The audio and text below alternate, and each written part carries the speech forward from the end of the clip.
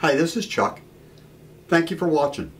Last weekend I was pulling some pins together that had to go out and my pin press went belly up on me. As you can notice, the metal frame here is bent back, so I cannot get a straight push on my piston, and I'm concerned I'm going to end up breaking my pins when I go to try and press them together. This is a bit of a disappointment because I spent a lot of money on this just a couple of years ago. And while it did work, I can tell you I didn't mistreat it or anything, so it's like, hey, what am I going to do? I really don't want to spend the money for another pin press. When I started turning a couple of years ago, I had a lot of trouble with the clamps that try and go off and press the pin parts together. That's why I initially went off and made an investment in the commercial pin press. So I didn't want to go off and start to use the clamps again because I just don't have the skill level, or I wasn't making it work right, but it was always a problem for me, both in the pressing the pin together and also in using clamps to try and drill a straight hole through for the drill press. So I kind of came up with a solution that actually works pretty well, and it didn't cost me but about $4. So I want to show you guys what I did on that. It's a combination pin press and pin maker's vise. You can use it for pin blanks or bottle stopper blanks or just about anything at all. So let me show you what I did, and hopefully it may be something that can work for some of you guys and gals. It's a pretty simple item to put together. I had some scrap wood, and that's what I used basically to build it, except for a couple of hardware parts. The base is basically a 1x6 piece of pressure treated wood that's left over from a deck project, and it's about 14.5 inches long. I've attached a piece of 2x2 hickory here and 2x2 maple on that side because that's what I had laying around in the shop. I believe this piece is close to 3 inches long, and that one on the other side on the maple is about 2.5 inches. The only two pieces of hardware I bought was a 12-inch long 1/2 inch threaded rod and the 1/2 inch nut that accompanied it. As you can see, I drilled a hole through the piece of hickory, I epoxied the nut in, and then I went ahead and threaded the rod through it. After I glued the piece of hickory and maple to the 1x6, I turned it over and just put a couple screws in just to be safe. To the end of the rod, I turned a nice cherry handle. I turned a cap for the end of the rod. I've got a 1/2 inch hole that's unthreaded that the rod sits into, and I don't know why I put a penny in it. I think it's because I had one in my pocket and was kind of burning a hole in it. And to that just slips right onto the rod. Now at this point you really can't use it. Even though I could hold this so it doesn't turn, what's going to happen is once you start to press the pin together, there's going to be turning on this, and you're really going to have a problem trying to press it without the pin kit itself starting to turn on you and potentially damaging the blank or the pin itself. So the solution I came up with was I had a piece of some high density polyethylene, and I recessed a little hole in it here, not much, just used a 1.25 inch Forstner bit and maybe drove it down about a 1/16 of an inch just so that it would sit here. And what happens is when you turn it, because this is flush against the piece of base right here, this won't turn, so it actually then just presses forward. If you try and do it without some type of a press piece at the end, it's not going to work for you.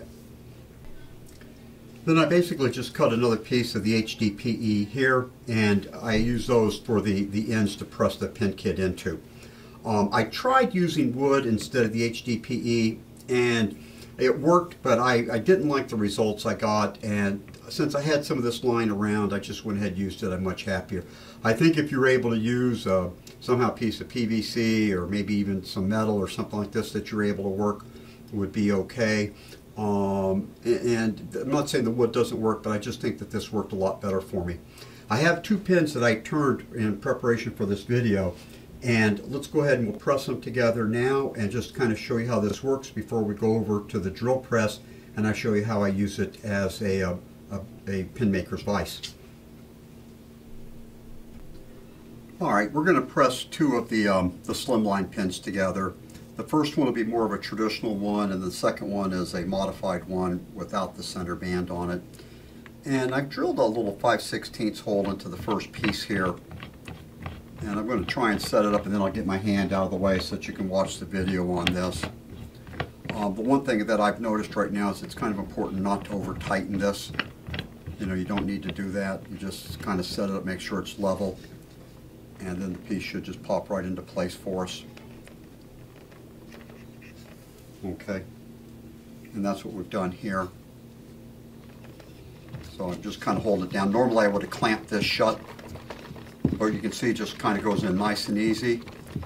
And if you noticed the video on this while it was turning, that the portion back here was turning, but that my flat piece here, because it can't turn, because it's flush with the base, it just effectively just pushed it right in.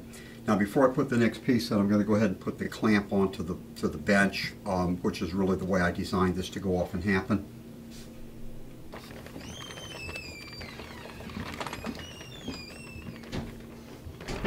Easy as pie. Alright, and with this kit, when we put the transmission in, we'll take it into the indented line. I always like to take mine out at that point just to make sure that it's the right depth. I put the ink quill in.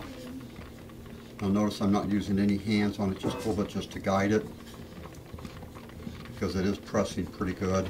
I could hold this end here.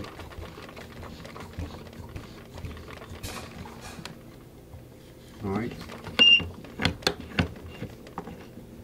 And I'm right at that indent, so let's just see if I've gone in enough.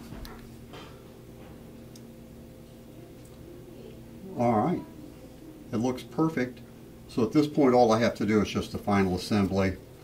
I'll put the center ring in and then put the top in, and we're ready to go.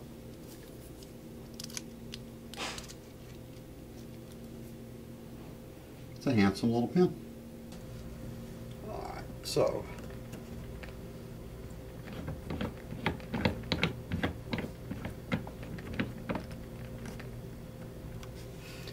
once again, I try and make sure that it's as straight as I can possibly get it.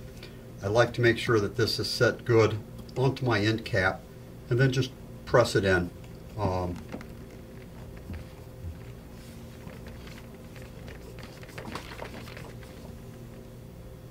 So not too bad.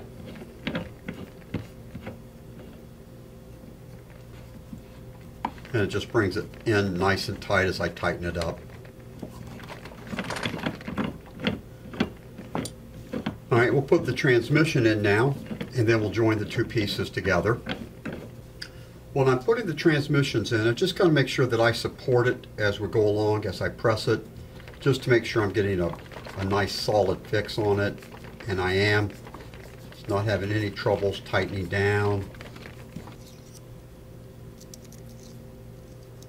Yeah, and that's the length I prefer. Okay, and with this particular pin, there isn't a center band, so basically we just put this on, and that nice cherry pin is ready to go.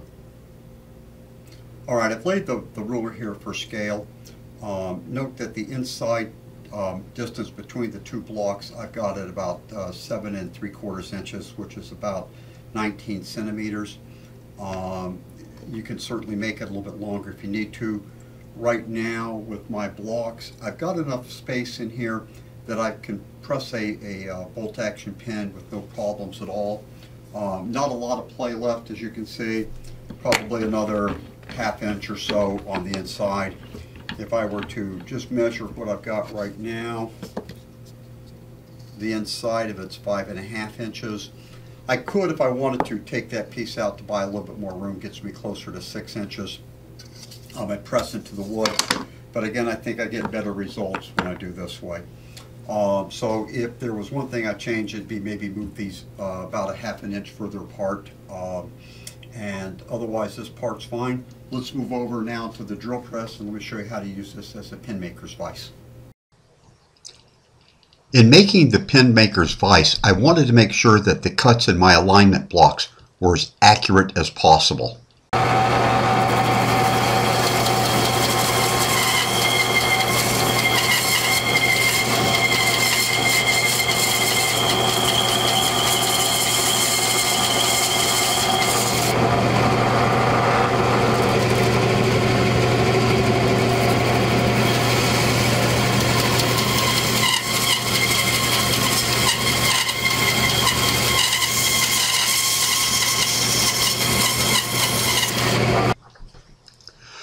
With the alignment blocks in the vise, at this point the only thing needed to do is basically align the blank to the drill bit and tighten it down with the clamp, and we should be all set and ready to drill it.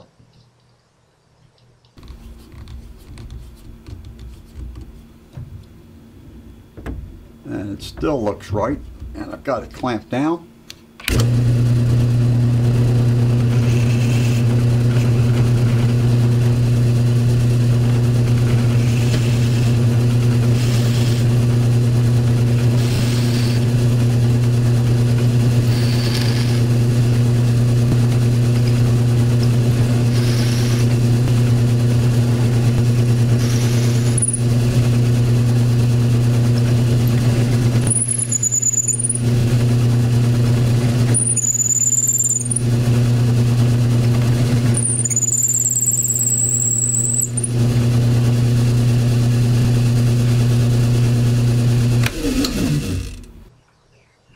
So assuming that our alignment blocks are square and we've got nice accurate cuts to guide the pin blank, we should come out with a pretty perfect pin blank.